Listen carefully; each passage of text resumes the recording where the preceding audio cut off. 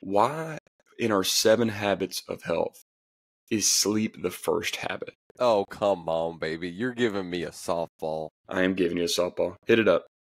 So what do you think about sleep being the first habit? Oh, man. How much time we got?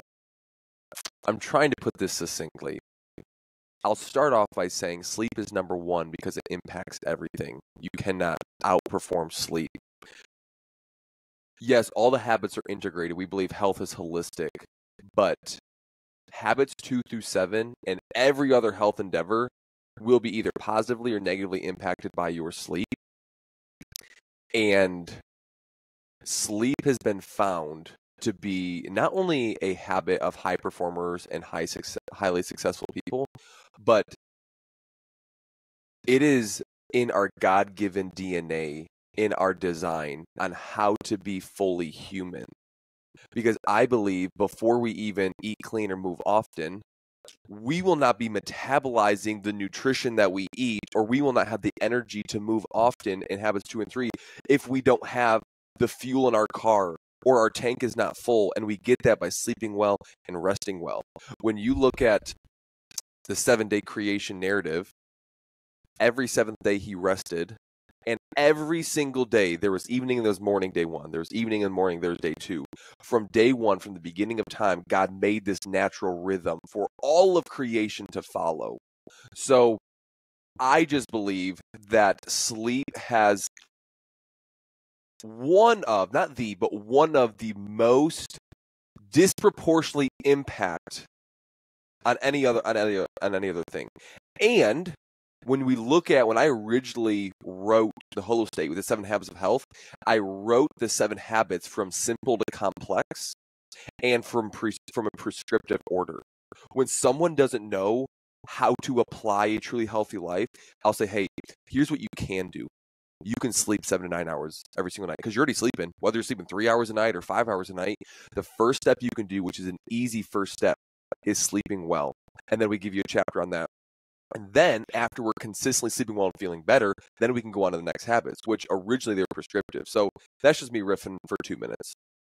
That's a great response. I have so many questions to follow up. Putting my listener lens on is what if I'm sleeping 5 to 6 hours right now, but I am seeing physical changes? Like I'm in the gym and I'm moving and I'm trying to eat as well as I can. And what's the point? You can, but you're limiting yourself. And you're essentially, if you want to get to a 9 out of 10, you're only going to get to a 7 out of 10. You will experience, sorry, my camera's shaking a lot. You will experience positive change. It's a spirit moving, bro. You are unnecessarily putting a lid or a ceiling on your progress, because what's happening is your body is adapting to operating at a suboptimal place. You are performing, let's say in your workouts or your relationships, your body is used to running on 5.5 to 6 hours of sleep. It would be that much better when you are fully rested with 8 to even 9 hours of sleep. If you are running a marathon at 5 hours, and the only thing you change for the next marathon is actually sleeping really, really well and making sure your recovery's there, you actually will probably improve your performance, maybe to 4.5 hours or something. So it's what if I don't care about my performance? Like, what if I'm just checking a box when I go to the gym? Do you desire to be truly healthy? I think I would want to know, what do you mean by that? I mean, everyone wants to be healthy, but it's the fact of sleep will make or break all the other habits. It really will. Think of the times when you're easily lashed out, you feel empty, you're irritable, you're tired, you just need a rest.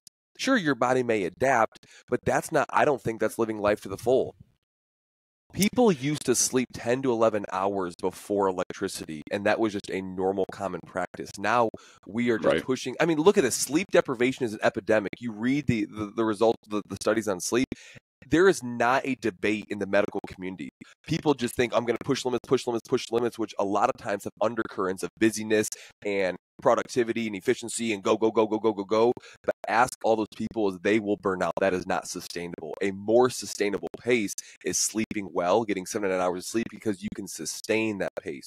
Where I write about in Health is Freedom, it's sleeping well and resting well. You need a sustainable pace for both your physical and your internal, your mental and emotional and spiritual, because we're not meant to go and have our mind on all the time. So there is that rhythm we need to follow. So much to unpack there. Okay, so for the sake of time and getting to the 3 and 30, I hear you. I'm on board. Excuse me. I sleep 5 to 6 hours. I hear you about 7 to 9 hours. Give me whatever else high level thoughts and tips on. All right, I want to improve my sleep.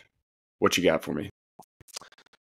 The three main tips I talk about are prime your environment, minimize your stimulants, and have a routine. Minimize your stimulants and have a routine. So I'll talk about the first one, then we can unpack more later, is priming your environment, because your sleeping environment can make or break your sleep quality and quantity. So the things that we like to share are keep it cool, dark, quiet, calm, comfortable, all these things. As far as practically, your body can't actually fall asleep until your core temperature decreases about 2 to 3 degrees at night, which is why it's easier to fall asleep in a cooler environment than a warmer environment. So keeping it cool, we literally keep our thermostat at 66 degrees. Call us crazy. Also, every single bit of light is bidding for your brain's attention because it's a stimulus. So any kind of light can disrupt your sleep. So I sleep with a sleep mask every single night, and I've almost trained my brain where, like, I don't sleep as well without that sleep mask because I know it's going to be pitch black. The other thing is keeping it quiet. We sleep with a sound machine every single night because that's drowning out all the other external noise, but it's also letting your body get into deep and REM sleep better because there's just that constant white noise in the background. So it's almost like finding that state easier. So just those three things, and then you find a bed that's comfortable. I know it's hard to believe, but find a comfortable sleeping environment. But just, we talk about priming your environment in those ways. Maybe it's blackout curtains, maybe it's reading before bed, and maybe it's having a thin sheet rather than a thick comforter so you can keep it cool. Like there's different ways you can keep it cool, dark, and quiet.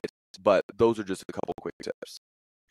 That's great. And as we transition away from this, we get listeners, we could talk a lot about sleep, but I think both of us care deeply about sleep, and I'm fully on board that it's habit number one and that it impacts everything. When we say it impacts everything, what is commonly seen in culture in regards to sleep is, hey, if you get your sleep, you maximize your performance. And they're always talking about physical performance. That's awesome. There's nothing wrong with that, but it's an incomplete picture, which is the common problem we see in culture when we talk about health. They're painting an incomplete picture on what health actually is. You will actually get and see more benefit from getting 7 to 9 hours of sleep in your spiritual walk with Jesus, in your marriages, in your relationships and friendships at work or outside of work. That will be one of the biggest areas of growth that you we talk about liking what you see in the mirror, love and the inner peace you feel. Love and the inner peace you feel comes from being well rested, both body and mind and soul. And so, man, we got a lot that we could unpack there, Alex, but for the sake of time, we're not going to go into it all. Trevor, we should do this. We should unpack more, because not only do we have more tips, but also if someone's like, well, I can sleep 5 to 6 hours a night and I'm fine. Yeah, fine is great, but it's not optimal. But there's also, I can share a bunch of statistics on why it may not be best, on how it disrupts your hormones, and it actually increases likelihood of cancer and heart attacks, and it actually decodes your DNA strands for more deconstructive. And when you get 6 hours of sleep or less per night, your immunity drops by 70%. So the science is clear. It's just a matter of, do you want to see change, and do you want to be truly healthy? Then you have to sleep. It's a non-negotiable. Oh man, we could really spend so much time on this. The last thing I'll share is, you're not going to plug your phone up and unplug it at 70%. You're going to let it charge all the way to 100%. Exactly. So why don't you let your body do the same thing? Trevor, okay, Anyways, I need to share this really quick because you just sparked this, and then we can end sleep. I feel so just passionate about sleep. Alex is big sleep guy. I mean, I am too, but Alex is like the king of it. I I got so made fun of in college because I'd literally, all right, guys, it's 9 o'clock. I'm going to bed, and I created like we had bunks in college. I literally put blankets because I didn't have an eye mask back then. I put blankets around the bunk so I would have a dark sleeping environment. I'd put my AirPods in and literally be asleep by 9 or 10 o'clock. People like, all right, Alex, we'll see you tomorrow. Here is one of the paradigms I think about when it comes to whole health and sleep. I call it your true health battery.